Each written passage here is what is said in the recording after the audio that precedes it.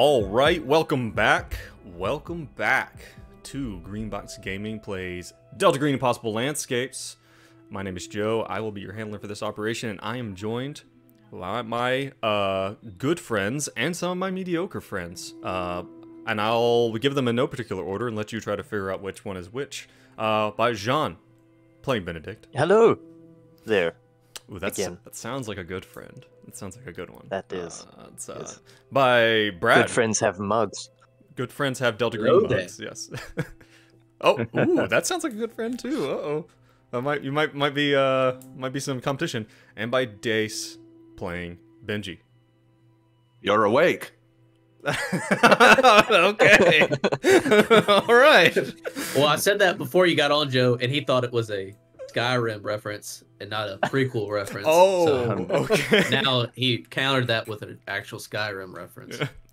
I'm such a bad internet nerd. I'm just not up to date on my. Just not up. Can't keep my references straight. Well, how's it going, guys? Yeah. By the way, those are some nice mugs you guys got there. What is that? Ooh, look at that. Takes How about that? Yeah. What is it in American measures? About a quart of coffee, which is enough to get us through the session. Closer to a gallon, I think. Yeah. Okay.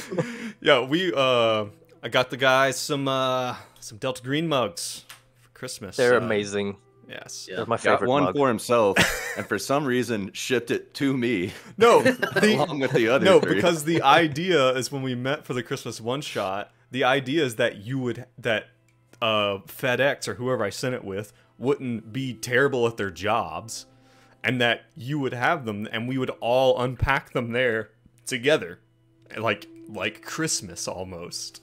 Oh, that's so romantic. But it didn't happen. That's why I'm really trying to build a romantic vibe with us. That's I feel it. Good. I'm glad you picked up on it, John. How are you guys doing? The Christmas season is come and gone. We're now onto the dreary January. Depending on where you are, I guess. I quite like January. Yeah. I won't lie. I like January more than I like Christmas season. Really? Is it because are you some type of Grinchy curmudgeon? Is that why? Yeah. Yeah. I'm not a big fan of Santa. Of giving? Well, good news, he doesn't exist. Yeah, oh boy! Do we have good news for you? It was on camera. A 30-something-year-old man believed in Santa Claus until this moment. Do we need a good thumbnail pic? Yeah, there you go. You'll never believe. Is it about the new beginnings in January? Do you subscribe to the whole New Year thing? Is it like a new lease on life? Do you do whatchamacallums? Resolutions. You know what I'm talking about? Yeah. Those ones. I was gonna say reverberations, but that's not right. I do more reverberations. Do you do New Year's reverberations? I do. It involves a lot of drugs, like in reverberations. Yeah, no, I think it's just the festive seasons have always been like very hectic and frenetic. So I like the respite that comes afterwards. Not that I don't like spending time with family and everything, but it does get a bit hectic. I am going to tread carefully because I know my mother listens to this podcast. That's right. Please tread carefully. What about you, Brad? How you feeling here in January? You just right back in the grind? Basically, preparing for the cold weather. I like the holidays about just as much, maybe more than Jean and Dace, but who's to say? Yeah. You know, I traditionally was not a big Christmas person. Just never was. I just never was my jam. I don't know, over the last, 2-3 years, I've really found myself kind of letting myself get into it. I don't do a lot of traveling. We don't really decorate. I mean, you have, a tree. I don't really decorate stuff. But just, kind of just letting myself enjoy the aura of it, I guess. You know. Well, I only like it now probably a little bit more because the nephews. So we always have, stuff to do with them. Yeah. Basically. It is different when it's just adults. Are all kind of standing around with, wearing ugly sweaters. And it's this is definitely not the same. But kids definitely bring that energy to it, that magic. They certainly bring something. I don't know if I'd call it magic, but they bring something. Did you have a different experience with your nephews? They bring flu. That's what they brought me for Christmas. They bring disease. Flu, plague, stench, sticky fingers.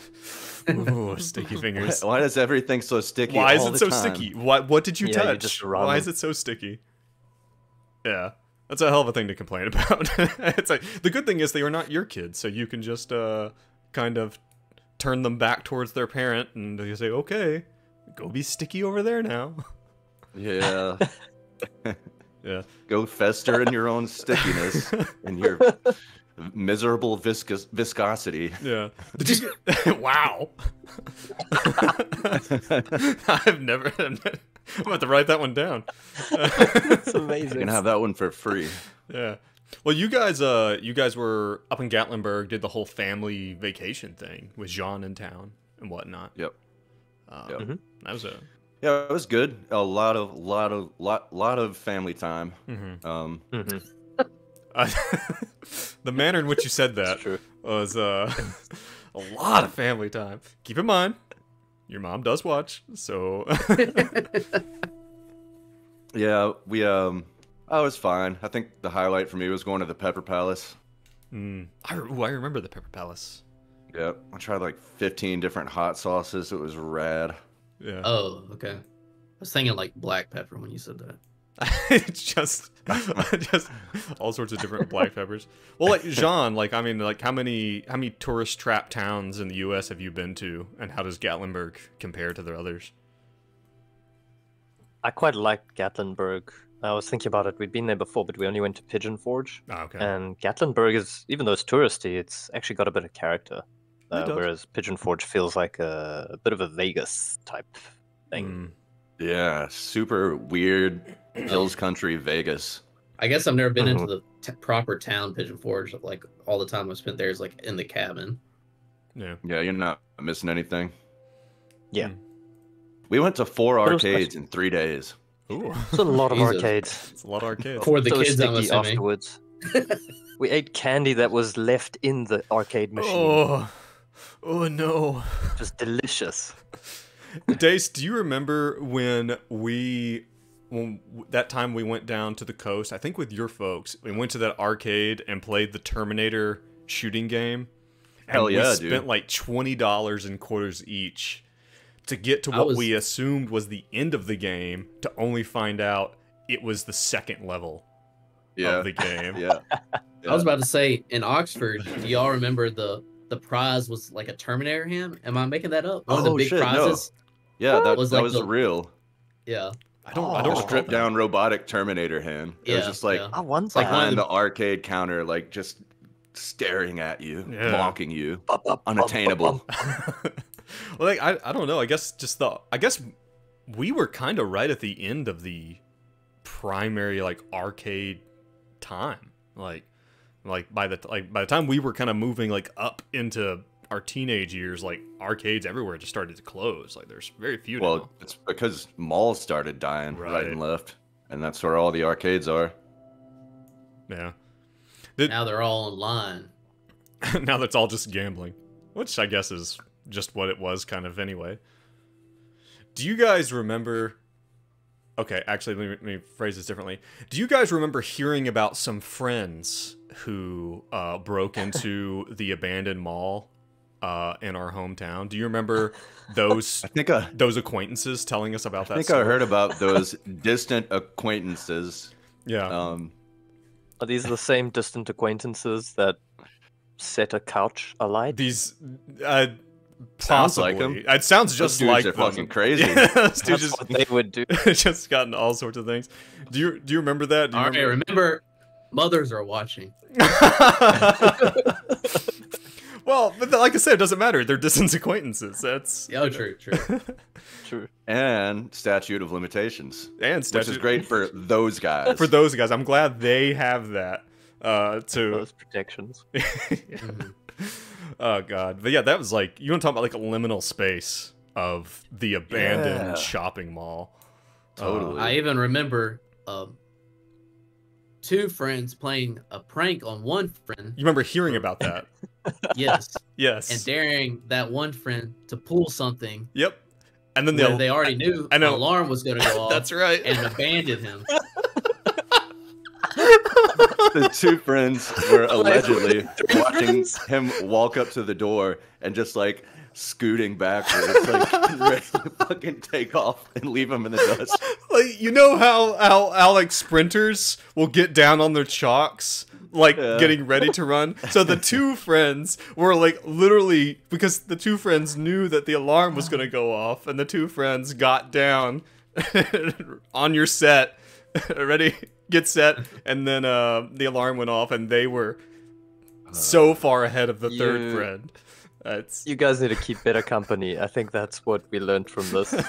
You know that scene in Jurassic Park where the girl, the female protagonist, doctor is with the hunter, and he's like, "I got him in my sights," and he's like, "Run."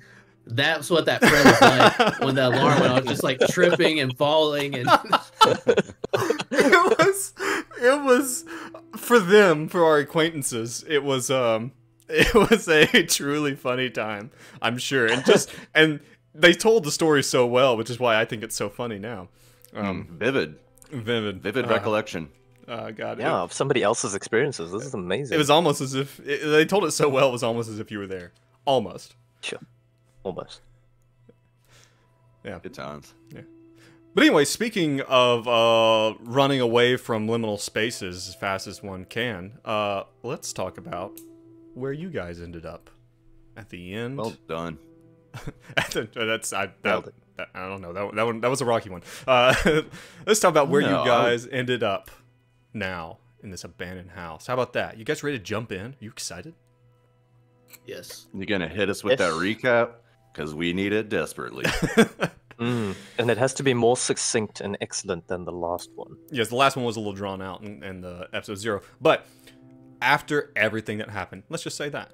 After escaping, after being drawn back into what you thought was Delta Green by Barbas, after finding out that was not true, after going to Vegas to take out one of these vectors of the King in Yellow infection in Ophelia Ch3, Michael Whitwer's fiance, after returning and being drawn into the night world via the Dorchester, after meeting a whole host of weirdos, people that you had heard about previously, Asa Darabandi, Mr. Wild, all the members, all the staff of the hospital, after being drawn through the library where you may or may not have seen yourselves in the past, after going and being pulled through the after summoning Bale, King Bale, or Timothy Bale, and being pulled into the theater after consuming the Patsu and narrowly for Hank escaping the clown, you guys are in a house that looks like it's for sale. Everything, there's like some furniture, but it looks like it's like cookie cutter furniture. It has no soul to it. It's definitely the kind of stuff that a realtor puts in a house. And it's all covered in sheets. You guys wake up, have a little bit of a time for those of you who had new mental breakdowns. And you guys were presented with this kind of invitation via this clockwork child. You guys are here. You guys are back in Boston. You guys made it, and I'm sure the world is just going great. Now, you have with you everything that you had previously. You had everything that you had on your person. You had your jackets. You have your firearms. You have all of that. One of you even has a set of keys for the van that you got back in Vegas and drove cross country in. You still have your unmarked, rental van that you managed to kind of get away with. And if any of you peek outside, you see that you are located in a pretty kind of idyllic suburb. There's a little sign outside in the front lawn that says, for sale. It has the name of a realtor on it. And you can see that the van is parked in the driveway. And the way it's kind of all arrayed, it kind of looks like, they might be a maintenance van or a moving van or something like that. It all just kind of fits in. And lastly, I will remind you that on the floor of the actual living room is a demonic sigil. The sigil for Malphas, Malphas. And after being presented with the invitation, you guys are kind of awake and ready to go. And last time in session 0, we kind of talked about how you guys felt, or how your characters felt about things. So, this is it. This is where we get back into the action. Dace, you got something? Or... Oh, no, sorry. I was just thinking. Is the creepy little robot you said that kind of just dematerialized, right? Yeah, like, two of you were kind of coming out of a psychotic state, and Benedict, when he takes it, and pretty much the second that anyone kind of looks away, it's gone. Yeah, but yes, it has gone. So what do you... Malphas. Yes. He buildeth houses, high towers, and strongholds, and he casteth down the same stones atop the heads of a conjurer's enemies. He can destroy enemies' thoughts and desires, give good familiars, and quickly bring artificers together from all places of the world. The funny thing... Guys as the crow. Good? It's funny. Benji, and I imagine that maybe even Benji just says that out loud. Like, maybe you guys, maybe you go into the kitchen, and there's, again, everything's very cookie cutter. No soul, no individuality to it. You go in, there's, a single set of glasses in the cabinets. Maybe you get, a glass of water, and Benji's standing there, and maybe says this while standing over the seal. And something strikes you, Benji, something a little odd. You feel something within you. You feel something within you, not just... You feel it well up. Now, you know about the Ars Goetia. Benji is an expert on all things occultic. One of the foremost in the world. And you think that you feel like you know more about this demon than you did before. You feel like you have some insight into it. Recounting it. Yeah, something like that. Wow. In fact, as Over Benji... that sigil. Yeah, well, and as Benji is standing here, Benji, you maybe cast your thought to another demon. You think you know a little bit about that one. Even more so than that. I can feel something bubbling in my guts. I think I gotta take a lore dump. Not a lore dump. I'm not sure these restrooms are operational. Benji. Oh, Benji, you feel like Benji, you feel like you could. You feel like if you needed to talk to this Malphas, you feel like you could find this. You feel like you could find this demon. How? Well, Benji takes a peek outside at the sign, the realtor's sign. You see a name and a picture of a realtor wearing a female realtor wearing a smart business suit. You see the name Patricia McSwain. You feel like that might be her. Wait, that might be the demon? Yeah. Guys, that realtor's a demon. That's Malphas right there.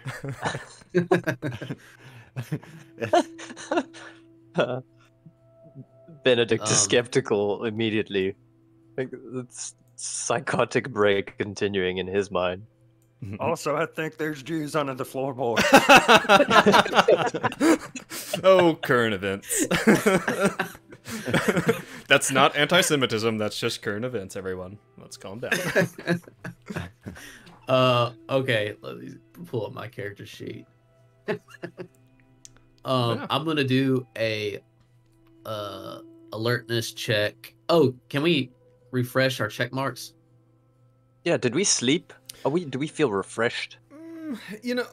I'll say yeah. Let's go ahead and say yeah. Go ahead and do that. Do we feel refreshed after that psychotic break?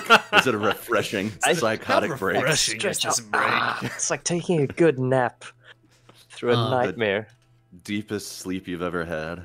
All right, I'm gonna do an alertness like on her, and just the front. She's in the front driveway type area. Is that what you said? No, that was a sign. If you want to do an alertness on this sign, oh, it's a sign, not her. No. I want this alertness check on this sign. I want the alertness on the sign. I want to see this. That's a critical. Critical. I want to know. 22. Nice. That's a 22. So there's actually maybe you find a business card there on the table. You know, there's like maybe like a small, as you were to enter the front door, there's like a little coffee table that has like some bottles of water on it or something, and like a little stand that's got some business cards in it. And you see right there, you see Patricia McSwain.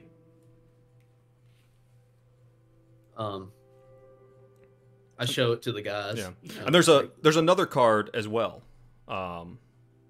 It says and with another woman's little picture on it, and it says Marie J. Malthius. There's another card with another name on it. Yeah, it looks like another realtor. Marie J. Malthius. Yes, Malthius.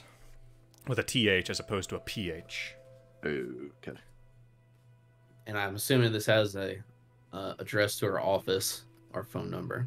Yeah, there's phone numbers and office address. Looks like they're Remax agents, perhaps in some type of office together. Remind me, what did Bile tell us to do? Wasn't it pretty cut and dry? Like go to a hotel, find a bottle? That was the letter that we just got given by the creepy thing. I think Bile had also told you something similar. Okay. He mostly had cryptic messages about everyone playing the pot and stuff like that. I thought when we asked him what we should do next, he just like straight up told us. I don't think it was that cut and dry. That That might being have been said, fucked up again.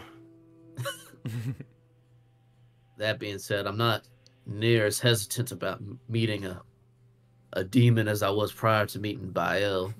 Seems like And a some chill of them are guy. good folk, you know? It's discriminatory to just automatically assume that a demon is evil. Yeah. A lot of anti-demon bias out there. I'm gonna err on the side of not being so excited about the demons that just apparate out of nowhere. I've got a general distrust of things that move like that. It's a stance. On that note, how are you both feeling? Are you okay?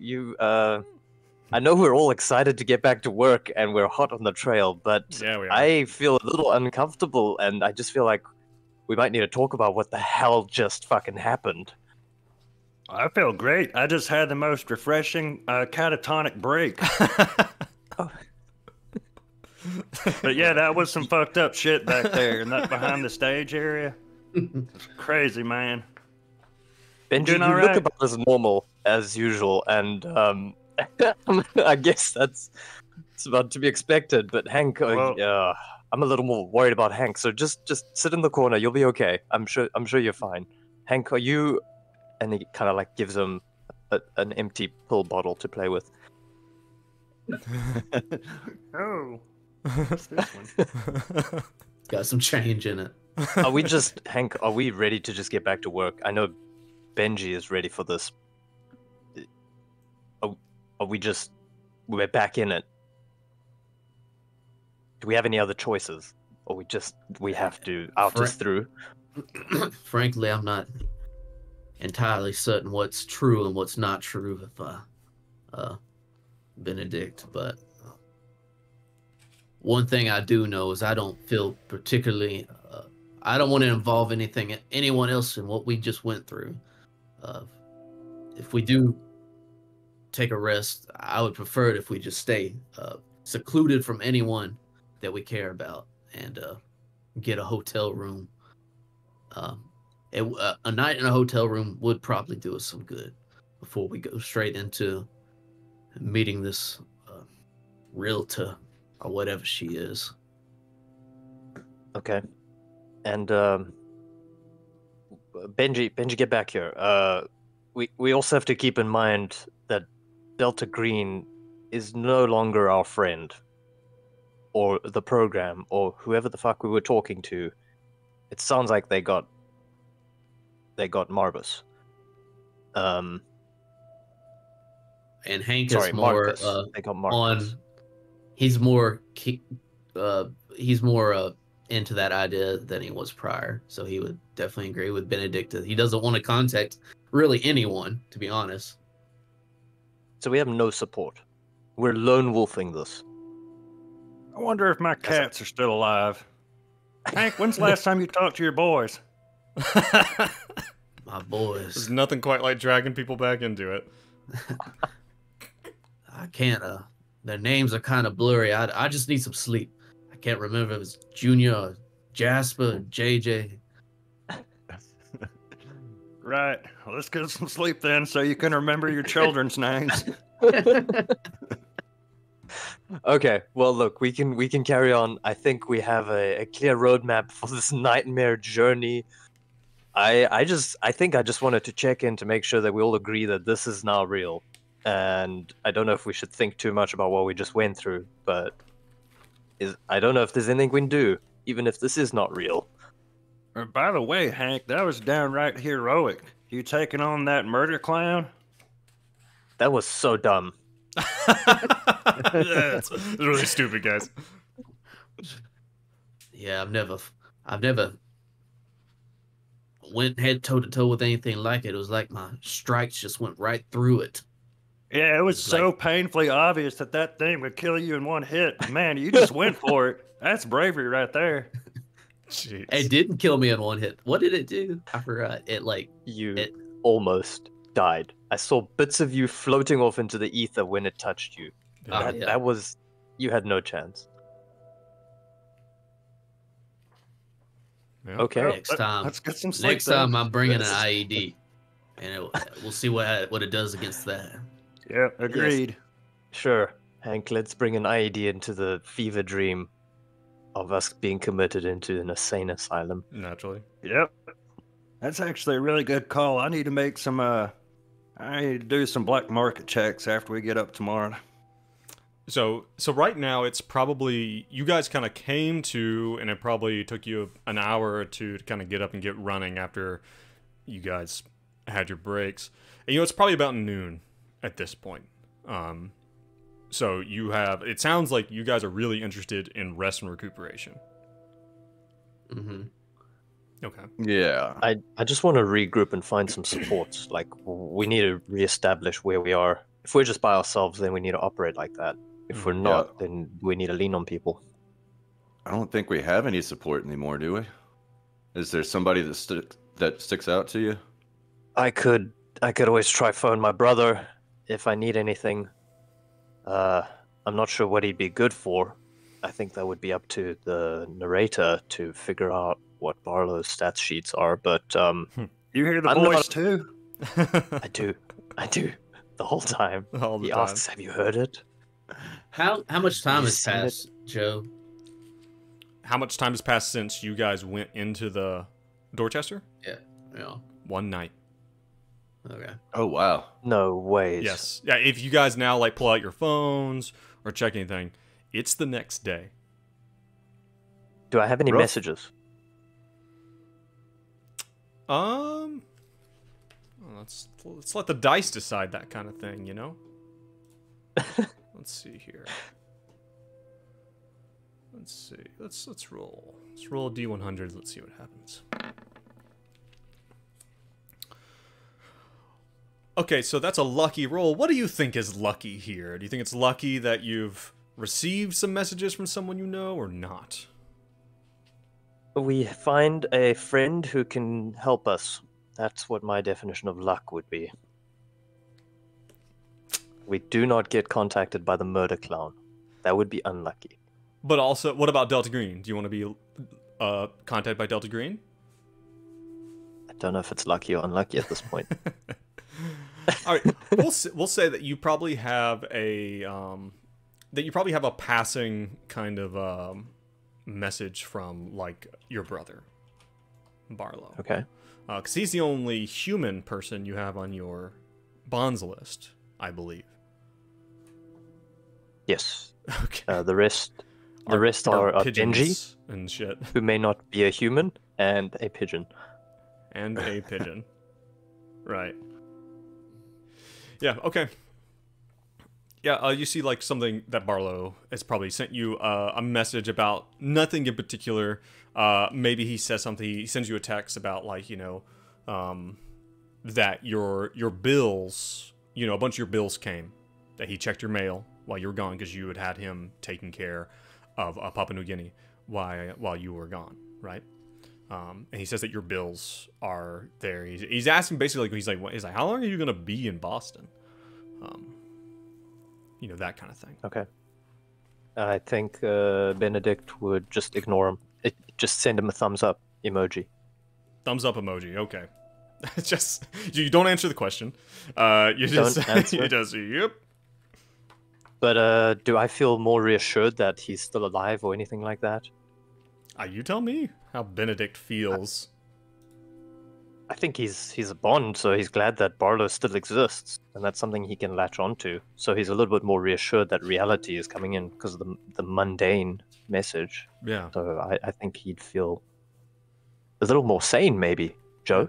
I think he'd feel more sane. Don't know about that. It's, Fuck, damn it. Shit. I can't blame you for trying. Hank's Alright. looking while all this happens, looking for very low budget, like no one would think to find us there type hotels Like hotels. Okay. or motels rather. Okay. Do you think that there's a particular skill that one would use for that, or are you just going to find a rent by the hour, just like low end kind of place? That Okay. like a rent by the hour type low end.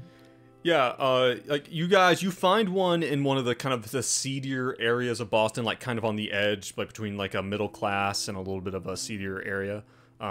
It kind of place that is probably frequented by prostitution, kind of stuff, being on the edge of a area where people have money versus where people don't.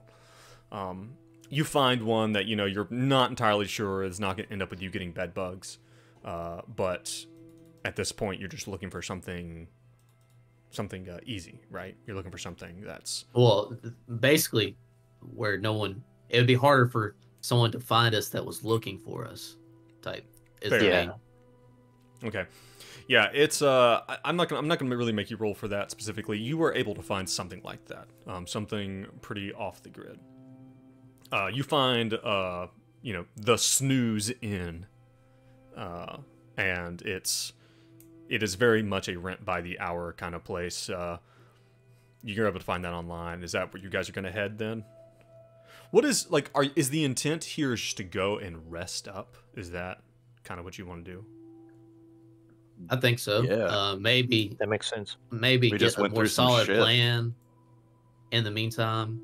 Also, in the night, find out a little bit more about this realtor and revisit the note. Even though it was cryptic, I do want to revisit that note and figure, because that's probably going to lead us to our main objective. Right.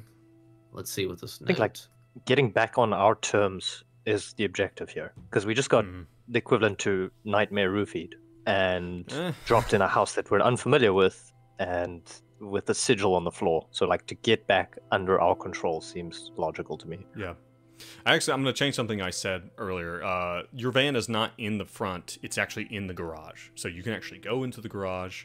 And there's like a clicker like for the garage, like sitting on the front seat. Our van is... I guess I missed that. Our van is in this random house that we woke up in? Yes. Yeah. God, Who I the don't fuck trust did it. that? I don't trust it. Benji, you're right. I don't trust this. Everything's burned. Take off your clothes. Everybody, strip down. Strip. Take them off. But Actually, Benji would like to search for bugs. Okay. Yeah. Go ahead and make me that Let roll. me figure out what skill. Are we looking for golden bugs or regular microphone Why bugs? not both? I was thinking regular microphone bugs because what? I'm trying to figure out what skill to roll for this. Probably a search. Unless you have some specialty in surveillance. That's like kind of stuff. I don't think you do. I'll also help if I can. Let me see what you guys got. Ooh, what was that? Oh, what have I done? You succeeded, Benedict failed. You have 29 I under picked 50. myself out of roll 20. Oops. That's a 20. Well, you succeeded. Yeah, 29 under 50 for Benji and a 63 over 57. You guys start digging through. This is indeed is the Jambulance. You know, and you start looking through. The keys are in the ignition. Like I said, there was a garage clicker sitting there on the front seat. It looks like everything, all the Arby's wrappers are right where you left them. You know, there's a, you know, whatever the large size of a watered down where the ice is melted Sprite from where Benedict left it, right there in the cup holder. You kind of look up and down, far and wide. You can't really derive anything. It doesn't look like that this thing has been messed with. You would go so far as to say this thing looks almost unnaturally exactly like you got out of it at the Dorchester. But everything's I don't think there's any bugs, but it's suspiciously the same. Looks exactly like when we left it at the Dorchester. Also, you do still find your directional mic and your remaining IED, because I think you had 2 originally, didn't you? Yeah. So yeah, the IED is still sitting in the back. Benji picks it up and casually tosses it towards Hank. For the clown next time. You got him next round, buddy. He just puts it under his shirt. So, Hank, taking a closer look, it seems like, you know, he's looking at the note that was given to us. You know, seems like the first objective there. Hank's kind of getting himself together and trying to get focused back to old Hank, maybe. The next step in the case. And, you know, just number 1 is find the hotel. Yeah. And then he's looking at Malthus, who seems to be connected to this realtor, or the realtor, as Benji says. And one of the top functions or main things this demon can do is it builds towers and houses. So Hank's wondering if this demon might have some insight to where this like hotel is, the Broad Album Hotel, what reality, what plane, how to get there. Since it has something to do with building towers, you know, possibly even labyrinths, which is second on the list. Would one of you guys read the note again just for our listening audience again, just so they can get an idea of the invitation that you guys received from the Clockwork Child? Kind of hard for me to read the text, honestly. Is it the Find J.C. Linz at Hotel Broad Album. Go now, find the hotel, the labyrinth, the author, his bottle, the city, the lake, its shadow, the battle? Yes.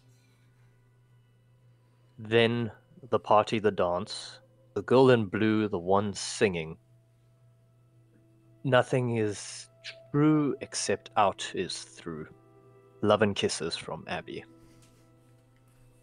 Have we not been to the Hotel Broad Album before?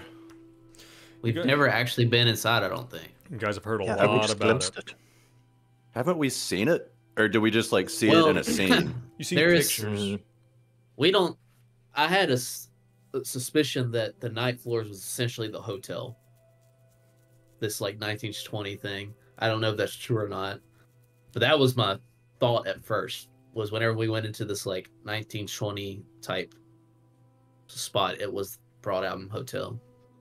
I remember specifically Joe describing us seeing doors and there's like an ornate iron bee on them or something. Yes. When did that happen? You guys had seen those in pictures of Asa Darabandi, of him standing in front of this building, it not being identified, and that was where, remember, and this is a while back. This goes back into chapter 1. Keep in mind we're in chapter 3 now. So I mean, it's been a minute. It's been probably over a year. There was a bit where you guys were able to look in the picture and do some CSI enhance, kind of thing on one of the reflections, and you determined that you thought you could see the Eternal Flagstaff, which is in Madison Square Park in New York. But when you went there, you didn't find a hotel, but that's where you found the bookshop. That's where you ran into Robert. And then when Hank, in the last scene where Hank was running from the clown, in the Dorchester, or in the theater, in the backstages, he had seen originally what appeared to be to him in a way that looked like he was looking at the Dorchester from a long way away, or sorry, the Broad Albin, but it actually was like a miniature, like a very, very granularly detailed miniature of the hotel with its big letter B's and people filing in and out of it. What's the name of that park again? It's Madison. It's Madison Square, I believe. That sounds right. All right, guys, I got a crazy idea. What if we go to Madison Square Park at night? It's a crazy idea. Okay. Okay. I would be willing to try that before we. That is in a different city.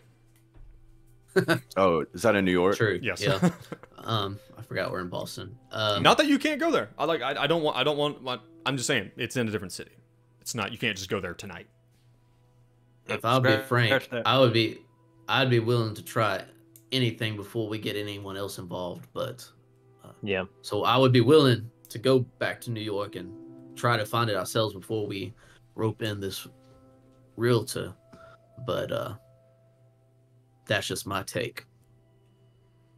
When we get to the hotel and get the Wi-Fi password, I'm gonna try to search some more stuff about this woman online. Maybe it'll steer us in a direction whether to go to her or back to New York. That sounds like a plan. Okay.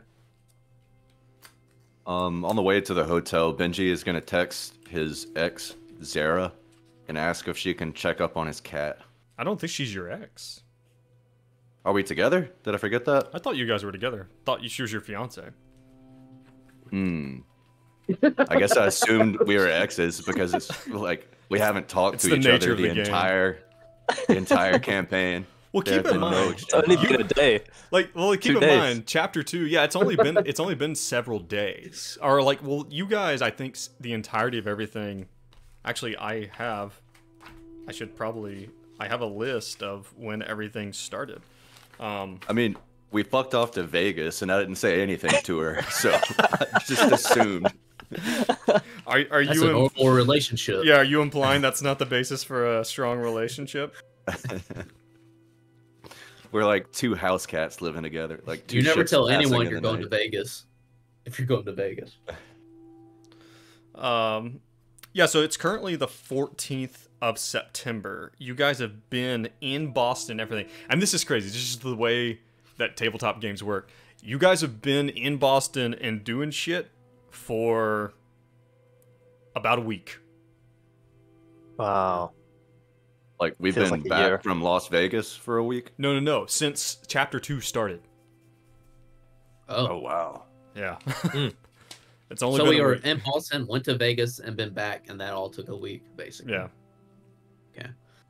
Although I'm looking at it now, and I think I forgot to account for the days that it took you to drive from Vegas back to Boston, which I think had said took like 2 days. Yeah. So we're going to say it's actually the 16th of September, which is a Wednesday. All right. So, but you're gonna message. But you're gonna message Zara, is what you're gonna do. Yeah, I haven't talked to a week. Thumbs up emoji. Say that again. You broke up a little bit for me.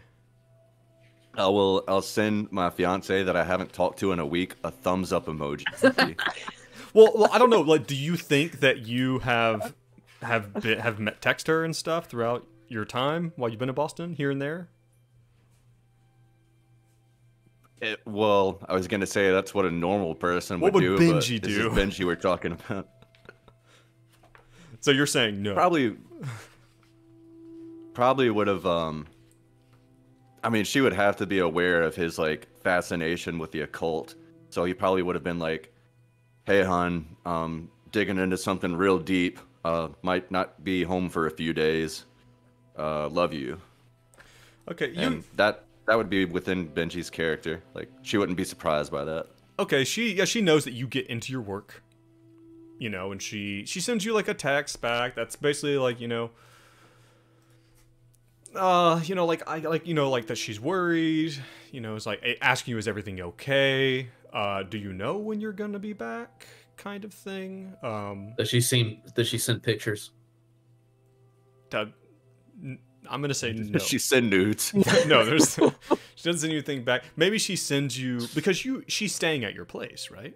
She lives with Benji, or does she have her own place? What do you think? We would probably live together. Okay, she sends you a picture of your cat, whose name I don't recall. I think the old one was Breakfast. I think there is a. Yeah, it's been a while. And I might have Second changed it Breakfast. to Alibaba. One of the cats is Alibaba. Yeah. That'd be a very old cat, though. She sends you a picture of your ancient cat, Alibaba. You know. He just keeps on ticking. Can't nothing take him down. Yeah. Yeah. And she says, you know, Okay. be careful, asking kind of when you'll be back, stuff like that. What you'd expect, really.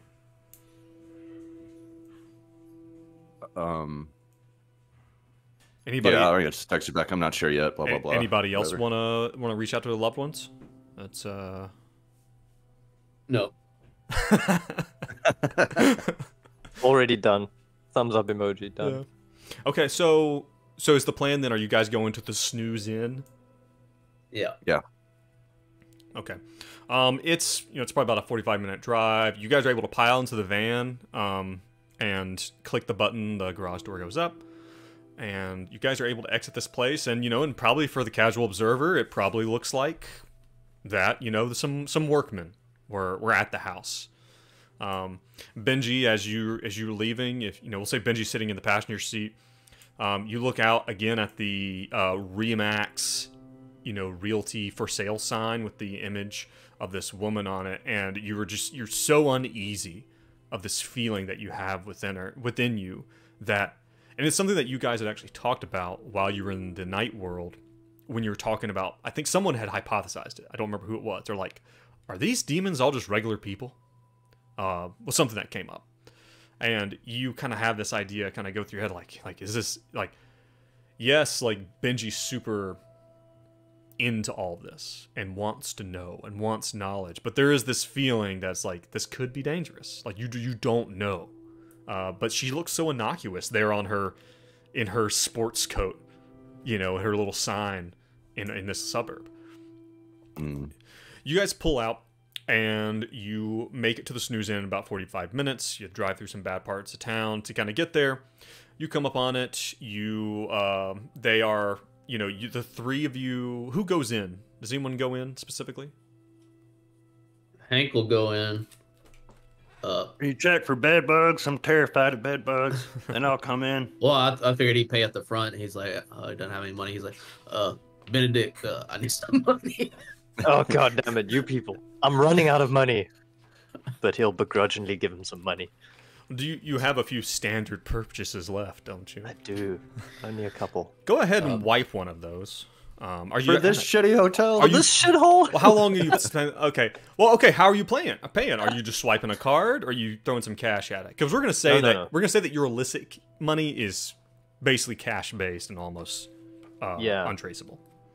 Oh yeah, no, he'll hand over some cash. I mean, like, guys, no longer using credit cards. No more digital trails. All right, if you need money, talk to me. And if we're out of money, we'll go break into an ATM. Sounds good. He'll go in, pay for it, and be like at the front desk. He'll be like, now, if someone comes around asking if three older fellas in a van stop by, you know what to say, and hands her a little bit extra. Okay, yeah, the lady there, she goes, she takes the money. She takes the money that you gave her for the room. How long? She does ask you at the beginning. How long do you want to stay? Just one night? Like, what do you? And she does see we'll that pay there's. For one. She, We're gonna say one night, and we'll come back if we want an extra night. well, actually, she might tell you that you can only do one night at a time. You know, that's just the kind of place it is. But she does see these other two men in the van. She's like, no parties. You got a continental breakfast? Is Benji there? She's yelling from the van. Hank, ask if they have the breakfast. Well, Hank, you're in there, and she takes the money, extra money you give it, and sticks it in her shirt pocket. She's like, oh, don't worry, don't worry, we'll take good care of you. Hank, go ahead and make me that alertness check. Oh Lord. Okay. Let me pull up the thing.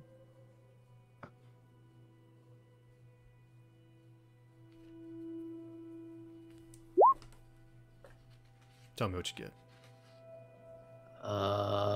Success 9. Hank, you know a lot of dingy places like this, they'll have security cameras, right? And they'll have the TV, screen with the cameras on it so that you can see that there's cameras. That's the whole reason they have that. So they want people to know they're being surveilled. Hank, you look up at the camera and you see your van. Maybe you can just make out Benji, sitting there in the side of it, as you guys are pulled up outside. There's probably like 6 cameras in this whole place. But you look at yourself, and there's some type of weird digital artifact that you cannot make out your face at all. What? And then and maybe Hank, you see this, and maybe Hank kind of moves to the left or moves to the right a little bit. Trying not to look weird in front of this lady. You can't make out your face whatsoever. Oh shit. Hank doesn't comment on it. Yeah. And she's like, what name should I put down? She seems to be, she doesn't ask for an ID or anything. She's like, what do you want to be put down for the room? Tom Cruise. Tom doesn't check up. Tom Cruise. Junior. She writes Cruise with 2 O's. And says, okay, thank you very much, Mr. Cruise. Have a good evening. Remember, no parties, you 3. No worries about that, but he's still kind of looking at the video. Yeah. Weird. Okay, you guys make it up. You're able to take your duffel bags wherever you have. And you guys had packed, to come to Boston and to go to Vegas. You have all your stuff with you. I want to establish how many weapons we have, because I'm looking at my character sheet and it's just like a jumbled mess of every single item that I've ever had throughout all 3 chapters. Damn it. We had said originally that you guys had brought your pistols and I believe the shotguns, and someone has a rifle. I think Hank might have a rifle, and I think the other 2 of you have Carcosian shotguns. I have a rifle. Hank has all sorts of shit. Hank has this whole tactical. I have a heavy pistol, an M4, a shotgun. Yeah. I've got the same except no shotgun. I thought you would also have a club, but I think that was from the. That was from inside the Night World. You don't have that anymore. I don't have that. Yeah. I thought you had a shotgun, but if you say you don't, you don't. I think I was the only one that pulled a shotgun. They got rifles at the time when we were getting more shit. No, you have a rifle. They both had Carcosian shotguns that they got from the library or from the bookshop at some point in time. For sure, but I just also have a regular shotgun. Okay. You can give that shotgun to Benedict if you want. Benedict, you can have a tactical shotgun. It's like a... Don't mind if I do. Your classic, police 12 gauge. So yeah, that's all your weapons. You also have the jamblets, and you have a single IED. You have some flashbang grenades, directional mic. Yeah. If you have some equipment. When we get into the room, Hank's also going to search the room. Okay, go ahead and roll me that roll. Benji will as well. Success, 57 under 60. Never mind. It's cleanish. The sheets are clean. It's a double queen room. And so someone's either two of you are gonna have to cuddle, or one of you will crash on the couch. It's cleanish. You don't find anything interesting in the room. What's the bed bug situation, Hank? No bed bugs. No bed bugs. All right. Yeah. I guess we're settling in for the night. Hank wanted to do some research. Mm-hmm. Basically, yeah, I guess I might as well roll. I'm gonna use the Wi-Fi, and let's see if I can roll something search-based. I guess there's not like a technology search-based. Give me something like, geez, I don't know, like maybe a bureaucracy or a history or something like that. Yeah, let's see here. Bureaucracy is what I'm gonna roll. Okay. Just to find, kind of go deeper than the first Google page on this. Right. What are you gonna look failure? Doesn't matter. Failure. Okay. What were you looking for? Like. I was looking at anything about your history prior to realty. Oh, the Malthus. The Yeah. demon you'd seen. Okay. Yeah, you can't find it. You might maybe find a LinkedIn page or something. It's not interesting. Gotcha. Benji is thinking about, like, he's just trying to predict the shitstorm that they're about to walk into. And I think I want to roll a Carcosian Clockworks to see if I can figure out what type of weapon would be most effective against these constructs. Like, Yeah. I mean, Nice. the ID worked pretty damn good against that terrifying baby. Yeah, the chair. I think But, it would like- be okay. Well, But what if there's Yeah, like a what's it- fucking ferric chloride bomb that just like instantly flash rusted all the parts? Okay. Ooh. Make me. this might be. Go ahead. Yeah, but make me a roll. Let's see what you get. If you do really well, might give you something. Bringing in Rolling. that real world knowledge. I like it. What did I get? What did I get? Oh, it's some bullshit. It's a failure. Failure. 42 over 36. You think that these things are probably, I mean, they're not exactly organic, and the means by which they work does not entirely make sense. You know that the IED, you are fairly sure the reason the IED killed this thing is because it just did so much damage at once. Like, you think that was the Yeah. big thing. It was just a devastating attack. You think that these things are, if Benji is sure of anything now, is that these things are very, very dangerous. Like, and that killing them, like, kind of similar, like when you guys attacked the mannequin, when you guys were in the library, these things are dangerous and difficult to kill. They're probably unpredictable. And the means by which they work, it doesn't have to make sense. And there's a part of Benji that understands it, of how they work, how they're powered, but there's a big part of them that doesn't, like, because it doesn't make sense, because it's not natural. You know that. Yeah. Okay, Benji types in on Google how to kill clowns. You find a lot of stuff. You know that scene in Zombieland where he uses the hammer at the end on the zombie clown? You get several iterations of that. Hey guys, check this out. You've blown the case wide open Yeah, there. he's done it.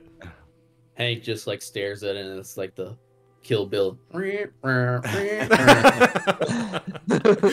zooms in on his eyes. Yeah. Ain't that hilarious, Hank? Let's watch it again and again. A bead of sweat trickles down his forehead. So what are you guys gonna Alright, do? You're so- just gonna get some pizza and fold. Well- There probably is a couch. You can probably fold out the couch bed, so one of you could sleep on that. Yeah. Benedict I think- wants to chat to the lady in the front to maybe try and get some surveillance or an idea of how exposed they are tactically. Okay. I don't.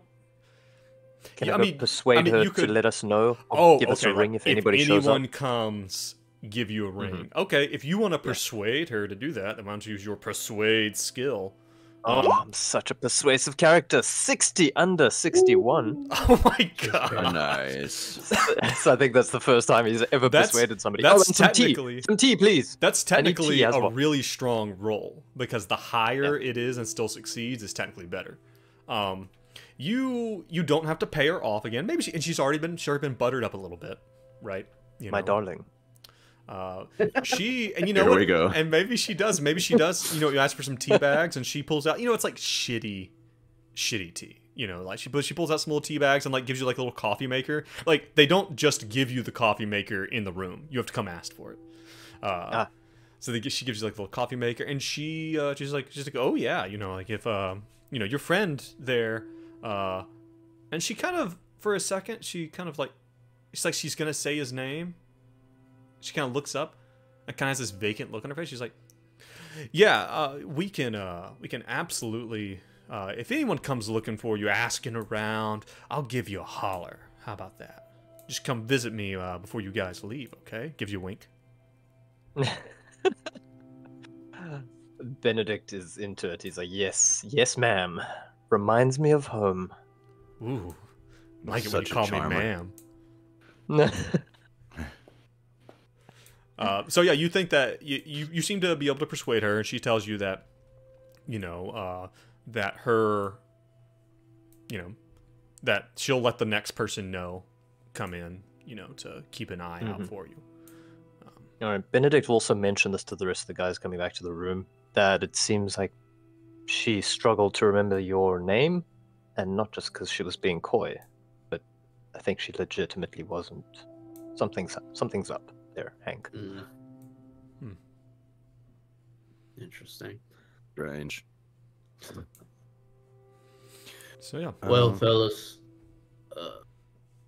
how I think I made it where I stand. I would prefer to find this hotel ourselves, but we've had no luck.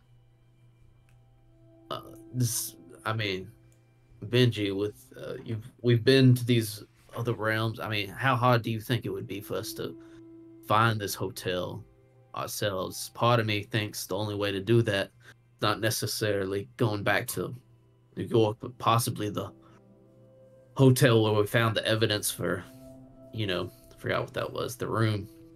The Boxer Hotel, you know, room 616. You know, we also found Jay Linz's jacket there. Yeah. We could possibly skip a few steps and go straight to the lake. You know, we're swimming. If we go through the mirror, that'd be very risky. That sounds extremely dangerous. You and I both saw that Leviathan swimming around in there. We got to get some more info on that. We got to figure out how to protect ourselves. That'd be suicide just trying to swim through them waters. Benji, do you remember, or have you ever come across anything about tattoos in your studies? Yeah, I got the whole dang Ars Goetia tattooed on my body. Naturally. Because the lady at the top of the program, she had those voodoo protection tattoos, and maybe there's something like that that might help us at this point. Agent Charlotte. Let me dig through my vast amount of knowledge. Benedict is all up for that at this point. He may have had reservations. We're gonna get some tattoos. prison tats in the hotel. He's gonna get some voodoo Stick and prison poke? tats. Oh, Do some sticky pokey. a classic stick and poke. Can I roll occult to see if there's any sort of glyphs or wards, protective glyphs? You know, funnily enough, I would probably say, you know, that's really more of an unnatural thing. If you're looking at, I don't know, like you can give me your occult. If you do really well on it, then you may be able to do something with it. Would I get a better result if I succeeded on an unnatural? I'd say you get a better result if you succeeded on unnatural. All right, let's gamble. What was that? Oh, major failure. 76 over 28. Okay. Yeah. You don't get anything. You don't get anything. You think that, like I said, I think when you guys have seen them, you like just Benji with his extreme occult knowledge, you would know that that's like you think that it's that's Caribbean in nature, probably related to voodoo, or actual or like the classical actually like voodoo, and protection from hoodoo, which is like black magic. But beyond that, you don't know if it's necessarily something specifically has to do with this. It's also worth noting that when you are like, you know that this stuff exists and the study of these things exist already.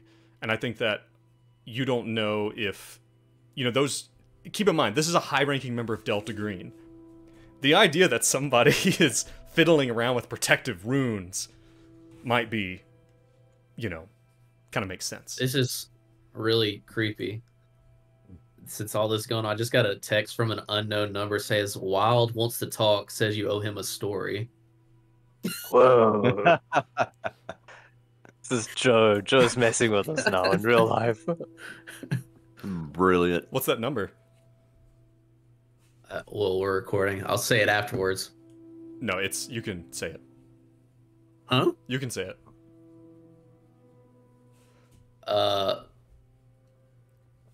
616-483-2235. 616 is familiar. Does anything else stick out? Wait, is this part of the game? I don't know what you're talking about. Oh God. What? Is it? Oh my God, Joe. Joe, this is too much. That's amazing. This is crossing a line, man. This is crossing a line. Okay, who's Wild? Oh, Wild. Okay. Like, yeah. Yeah. We do owe him a story in exchange for the information that he gave us. Job, Joe. Oh my God. Hank's like, fellas, I got a text. No, Brad got that text. Brad. Okay. not Hank. Okay, layers on layers. Oh Lord. Who was Wild again? He was the guy with the fucked up Mr. face. Wild. Yeah. And we sort of circumnavigated him and went straight to the source. We never actually agreed to give him a story, did we? I think you did. Oh. Yeah, we did. We agreed, but we never gave it to him. Brad, send him a number, send him a message. New phone, who dis? Naturally. Hank does that. Okay. You send a message. You see the little dots appear, like the person is responding, and it stays that way for like 5 minutes and then goes away. So you think Joe, is it fair to say that if Benji does some research about this tattoo thing, that I could roll another unnatural tomorrow? Because I really like this idea. Okay, I will say, so we're getting kind of late in the afternoon here. If Benji wants to spend the rest of the night beyond sleeping, doing this, that tomorrow he can roll another one. Cool. How about that? He's gonna. Do I have any pills on me? He pats himself down for pills. Roll that luck roll. Gotta get in the zone. 33. That's a critical success. You're overflowing. You open your pockets and just Xanax just come spilling out. No, you think you're like, at first you pull out the bottle you have in your pocket, and there's like 2 in there. But then you remember, oh wait, I'm an idiot. You reach down there, and inside, folded up in one of your socks, is an entire new bottle. Nice. Have you been walking around with this bottle in your foot this whole time? No, in his bag. Sock pills. No, in his bag. Oh, in his sock bag. Like folded up in a clean pair of socks. I was wondering what sort of sounded like a maraca every time I took a step, and it was my sock pills the whole time. Classic sock pills. Okay, Kind of giving us our position away a couple times. Sorry about that, fellas. So that's what Benji's going to be doing for the rest of the afternoon.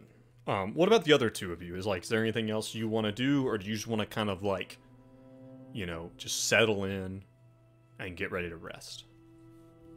There's that other realtor that nobody's looked into. Mm-hmm. Marie J. Malthius. Marie. Yeah.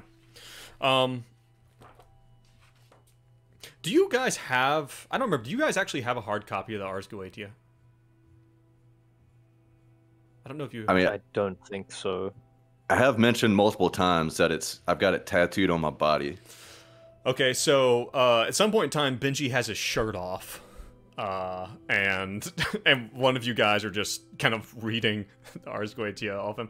I actually, I will say that, you've made it clear to these guys and that you have probably been able to find an online copy.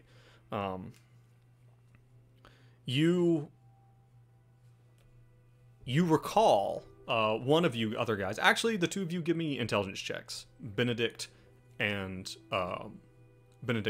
Hank.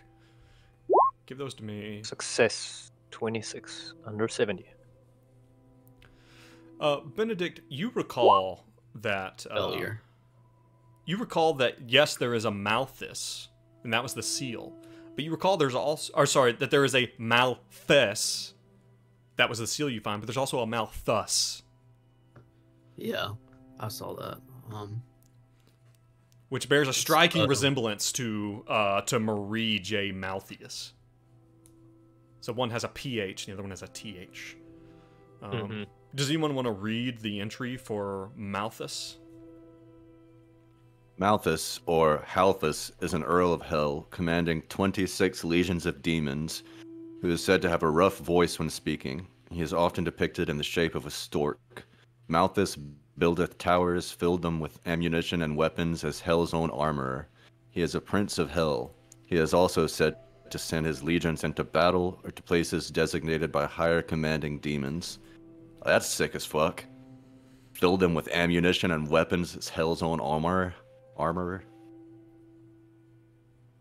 Yeah. So it's two of them together working at this remix. Yeah. You have cards for both of them, for both of this Marie J. Malthius and Patrick McSwain, or Patricia McSwain, pardon me. I think we need to hook up with Malthus and get some hellish explosives. Let's get some guns. All right, Hank has one more thing he wants to do, late at night, if whenever everyone else is fine. Okay, Benedict as well, but his is going to be a little bit more esoteric. So he's going to sit very quietly. He's probably going to try and meditate and think deeply to try and make sense of that entire experience. I don't know if there's I think what I'm trying to do is maybe derive some insight into the nature of what we just went through, Joe. And is meditation like an occult activity?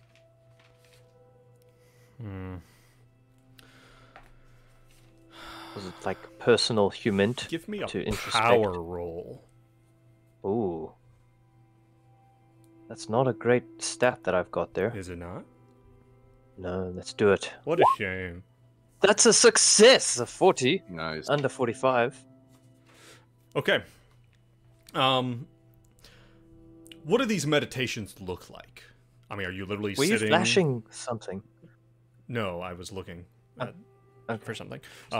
Okay. What do these meditations look like? What is Benedict doing?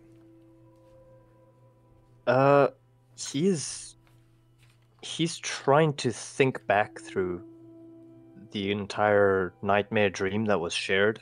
He's trying to piece together pieces of that overlaid with the characters like Ed and the weird Dr. Max friend and his likeness to Dr. Dallin and Asa Darabondi and all the characters that overlaid with our regular lives. And I think he's trying to focus on understanding what the meaning of Patsu was, if that was reality embodied in this weird place. Yeah. So I think he's just trying to make sense and piece something together about that experience. A lot of it, you're not able to come to anything. I mean, you are just, you're sitting here. But, one of the things that you do kind of come to a conclusion is the idea of Dallin. It seems that some, as you're really thinking about it, what you mentioned, the similarity between Dallin and Friend. Even this kind of go-between between Mr. Wilde and Ed Wist. But then, oddly enough, then there was Timothy Bale, who seemed to be represented in both places. It's hard to say, because it's like, it seems that in many ways that there are things that people are mirrored, right? That people are mirrored, but they're mirrored imperfectly, or they're mirrored just a little bit differently. And as you're Did we ever catch a glimpse of ourselves in that world? You thought you'd caught a glimpse in the library of the scene where you and Benji had found the guns. In the bookstore. Yeah, in the bookstore. Right. But I mean, like in the mirror. Sorry to keep harping this point, but did we ever see ourselves in this world? Were we mirrored in some way, or did we just appear to be ourselves in this time and place? There was nothing specific, but to that end, at some point in time, Benedict goes into the bathroom. Small bathroom, decently clean. You go in and you're looking in the mirror, and you remember this world that was beyond the mirror, this vast ocean that was beyond the mirror. And I would say that before Benedict necessarily realizes what he's doing, he finds himself tracing his own version of the yellow sign on the mirror. Much like originally you had seen the marks in the Samahina home, Benedict begins to make out the sign. He begins to draw it out with his fingers. And there's a moment where you detect just the slightest of ripples in the surface of the glass. You pull your fingers back. It's like that scene in The Matrix where like you pull it back and it kind of sticks to your finger for a second. Okay. Gonna wash his face and get out and try and tell the guys, listen, just found myself drawing the symbol. Maybe we need to go to the bathroom together from now on. You never know. Did your hand start to go through the mirror? Yep.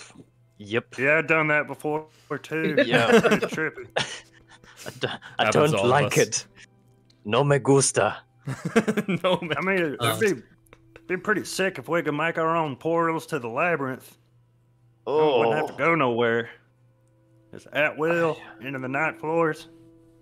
What if we both traced it together? What if I come behind you and hold your hands like that scene in Ghost?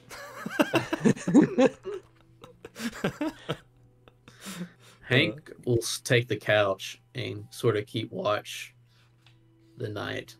Yeah. Whenever they're, ready to go to sleep. Yeah. That'll make Benedict sleepy.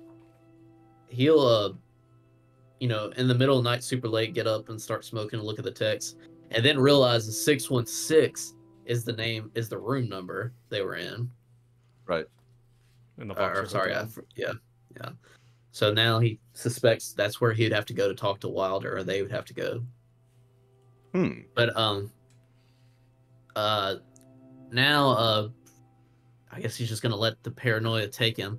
He's looking at the text. The Benedict saying the front lady couldn't quite remember his name. The blurred image of his face. This is a lot, but I'm gonna try to do this as less intense as possible, Joe, if possible. He wants to try to go to the control room where they have the tape and rewind the tape and look at them like entering the hotel and stuff like that. There's not really a control room. This is not that kind of establishment that has a security. But I'm sure there's like an office where the tape's being recorded of sorts. There might be like a small office kind of behind the counter where the person sits at the front. If you want to try to convince this person that you can go in there. No other door to the office. There's probably a door to the office. There might be a window that's out to the back of the building if you want to try to sneak in. Otherwise, like, you think that maybe you're still in these people's good graces. Maybe you could, you do have some, you have a badge. you know, and that kind of thing. You'd always kind of try to swing your weight around, or you could just try to persuade, you know, or you could sneak. You could pull out your gun, put it in their face, tell them to let you see the fucking tapes. Hank is will try to persuade, and could he maybe get an advantage on that since he's in their good graces? Roll me a luck roll. Okay. Failure. It's a new person. By the time you get out there, shifts has changed. So you're gonna have to do it raw. Hank, raw, you say? Raw. Hank is going to go the bad route and says, "Excuse me, sir or madam, man or female, or I will say it's a man. excuse me, sir. I don't know if the person that was here before told you the whole situation, but we have a little bit of agreement, and if it's not too much to ask, I would like to step into the office and look at some tape. Investigation, you understand?" And he shows his badge. Okay, roll me like a persuade. You can take a plus 20. This is like, it's like a 19-year-old, you know, who like has like a textbook out in front of them. You think that maybe they might be a student. They're like working the night shift. Failure, shit. Wow. He's like, I don't know, man. Like, I don't think I can show you this. But like, even while you're standing here, you're still looking. You're looking at the screen. You can still see your face is all fucked up. Like, it's like someone has put a filter over your face. Didn't we see this somewhere? I'm sure we've seen this before. He'll ask the kid. He's like, "Well, I understand if you need to check with your manager. Just a cause for concern about the video quality here." And he points to the screen. Does the guy act like he sees anything, the same thing that Hank sees? Yeah, he turns around. He's like, "Oh, that's weird." He kind of like hits the side of the TV. He's like, "Yeah, I don't know."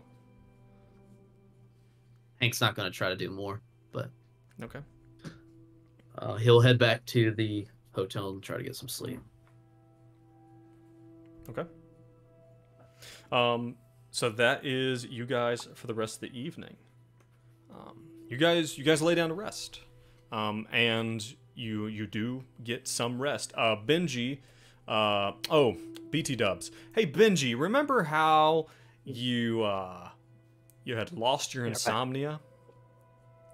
Yes. Okay, when you had a break, that all came back. Ah, hell. Yep. So, right. So if you have it marked, if you have your insomnia like marked out or something, or you have some notes on it, go ahead and put on there that it is, it's back. So I think we had said previously, or I think the way it works actually for insomnia is you have to roll some type of roll to actually attempt to get decent sleep. What was the roll? Here, I can probably pull it up here. Insomnia. Let me see. It's gonna take me a sec to find it. They're alphabetical, Joe. You're better than this. There we go. Sleep disorder. That is. Go ahead and roll a sanity check. I understand that's not the best for Benji. Success. 10 under 37. Oh, lo and behold, Benji, that's my boy. You were able to have a pretty good sleep. The other two of you, maybe you hear him kind of tossing and turning a bit. But you are able to actually get asleep. So we can update our sheet again. Yeah, go ahead and update your sheets again for any failures. Anyone who needs willpower? Let's see. Yes, please. I can do what with that again? Roll. I think willpower is what you roll, like you roll a d4. Okay. You get that much back. I might be wrong. Gotcha. And well, I was could only use 1 some point health. away, so. Oh, same. Yes. God, well, like we're so bad at this or I am so bad at this. I never remember to do all this. I believe you roll a Constitution check, and if you pass, you get 1 back. 1. 1. Okay. Just 1. Yes. Just 1. Did you Excellent. both heal up a bit? Yep. Yeah. 1.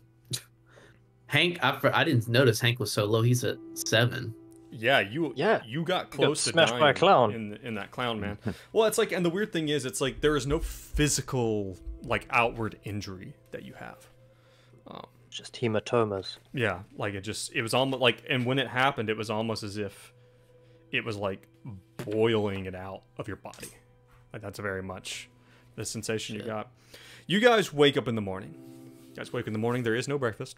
You can make a coffee on the coffee pot. You know, maybe you guys ordered pizza last night or something. You know, but it all seems to have gone fairly quiet. I don't know. It was like, were you guys like sleeping with your guns under your pillows, or like? I know Hank probably was. Hank definitely was. Yeah. Yeah. Benji was sleeping with his heavy pistol in his hand, with his finger on the trigger, just like thrashing around the whole night. Just like sitting up over the night and like swinging it around, like pointing it around the room. Benedict's got a picture of Michelle still just under his pillow in his hand, and a shard of glass that he goes to sleep with now. The shard of the mirror. Of the mirror. Okay. Yeah, you guys wake up in the morning, and you know, maybe any of you who hadn't showered the night before, you know, I feel like Benedict, you definitely find yourself like reaching out and touching the mirror as you're brushing your teeth, just kind of stroking it, and it does not feel entirely solid. You know, and this seems to persist. But you guys all, at some point in time, someone turns on the TV. There's like a little TV there.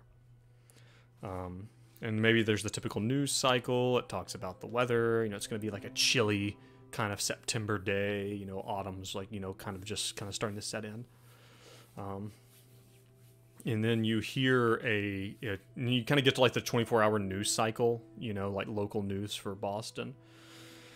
And you hear, I don't know if which of you is like kind of sitting there watching it. Maybe as you put on your shoes, you hear, this just in, breaking news from Boston Metropolitan Police Department. 3 men are believed to be on the run after escaping the Dorchester Mental Hospital yesterday afternoon. The 3 men are shown, it's like, and there's like, you know, you see like, there's like a picture of all 3 of you, you know, it's like on the screen side by side, and it's all you, and it's each of you guys standing. Who's watching this? Who's in there standing watching it? Like right when it starts to happen? All of us? Sure. Like, you guys can all definitely come in, like maybe Benedict is still brushing his teeth, yeah. It's like, and you see that the pictures are all of you, and they're pictures that you don't remember taking. They're like very blank, holy shit, very neutral pictures of you standing just in front of a background. There's like, reports that the 3 individuals are mentally unstable and may be related or maybe associated with domestic terrorists. Police warn that anyone who sees anyone, there is a hotline on the bottom of your screen there. Please call that number. These men are considered to be armed and dangerous. Any reports, please let us know. Isn't that terrifying, Janet? Escaped mental patient. Isn't that scary? And they kind of throws his shoe at the TV. They kind of start talking. Everyone roll me an alertness check. Do they say anything about paid off the fucking front? Do they say anything about a cash reward? Law enforcement is offering a $10,000 reward for any information that leads to the capture of these dangerous people. Benedict, I know how we can get your money back. Oh no, this is not the way. Benedict fails alertness. Hank Success and for Benji Benji. got success. Yeah. All right. So make sure to always mark your failures. Who succeeded there? That was Hank and Benji. Hank and Benji. Hank and Benji, you guys are looking at these pictures of yourselves, and you notice that in the kind of bottom of the frame, kind of like cropped out, it appears that all three of you are holding, kind of, you can just barely see it in the bottom of the frame. It looks like you guys are all holding in some figuration bottles, each one being a little different from the other one. In the picture, and it's like a sterile picture with like, I guess like the Dorchester like plain wall background. Yeah, it's like just just a weird neutral background that has no detail. But like I said, in the bottom of the picture of the frame seems to be each of you kind of holding a bottle. Like maybe Benedict is holding his by the neck. You know, Hank is kind of like cradling his. You know, and Benji is kind of holding his in both hands, like you present a wine bottle. But like it's kind of like in the bottom of the frame, you can just barely make it out. And that, my friends, is probably a good place to call it for today. Okay. Nice. So we are out of our root timeline, and we're into the timeline that we were hallucinating. That's what I was wondering. Like, what's it? Well, not necessarily, because the one we're hallucinating was like actually in Carcosa, because there's shit going. There's like a war going outside the hospital in that timeline. So save it for the sanity check, guys. Save for the sand check. All right, everyone, thank you so much for joining us. Thank you for listening. Thank you for watching. It's good to be back. I'm hoping that we get to just stay back on our actual schedule. That being said, though, I do want to thank some new folks, some new people who have joined us, our Patreons. Yay! We've got 3 new ones. It's been a while because we didn't do it for the one shots, and we didn't do it for the session 0. But I want to let you know that we really appreciate it. John, Kurt, and that looks a lot like Emu. So it's spelled the same as Emu. So or Emu, whoever it is. But thank you guys. Thank you for joining us on our Patreon. Thank you. It really Come into our Jambulance. Welcome to the Jambulance. It's good to have you. You know they're not going to hear those effects, right? It's just for us. Yeah. But we really appreciate you guys. Like I said, it helps us to do things. It helps us to to be able to host our stuff. And hopefully, I was actually wanting to try to get Jean a real mic. But yeah. Soon. It's coming. Soon. But yeah, thank you very much. Listen, connect with us. All of our socials are all down in the description of where this is. Connect with us. Hey, go to Spotify, Apple, wherever you're listening, or even YouTube Music, I think, and leave us a review. Leave us a good rating. We really appreciate it. Besides that, guys, thank you. Thank you. I gotcha, man. Thank you. That was so fun. I believe I could go for another. Well, do I have good news and for I have you? some more. Yes, we're gonna get back in. We're gonna record our next episode. But for those who are watching live, stay tuned. We're gonna be back. For those listening, watching later, thank you very much, and catch us next week as these guys try to figure out what the hell they are gonna do. The manhunt is on. They are officially on the lam. But guys, Sheesh. Let's do it. So, but everyone, thank you very much. We'll catch you next time. And remember, as always, stay safe and stay sane. Bye. Peace.